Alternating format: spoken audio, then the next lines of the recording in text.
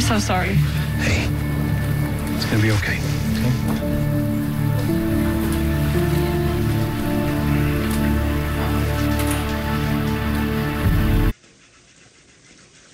How's Betty? Oh, she seems to be mostly okay. Thank you, by the way, for staying. It means a lot.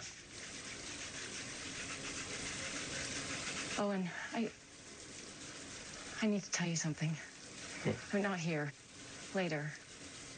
Can we grab a cup of coffee after surgery? Sure. We need to get in there.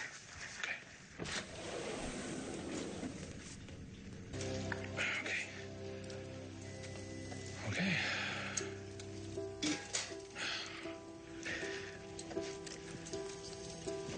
Raise the liver, missed the colon. Don't see any damage to the spleen. How's the heart? Well, it came past anterior to the pericardium.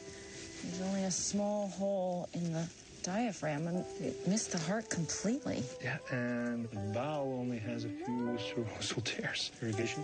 I can't believe it. He's completely unscathed. Honestly, I'm kind of disappointed.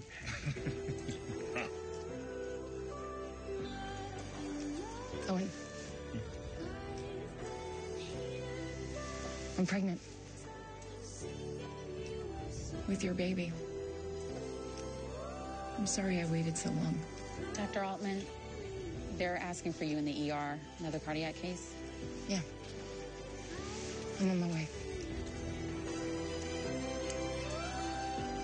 Congratulations.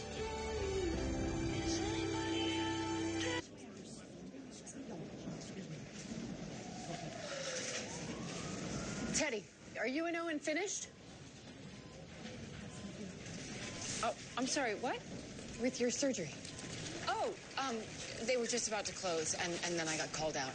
Okay, thanks. I have to talk to him. And, thank you so much for your help. I can't tell you how much I appreciate it. Oh, yeah, of course. Hey, Altman! Excuse me.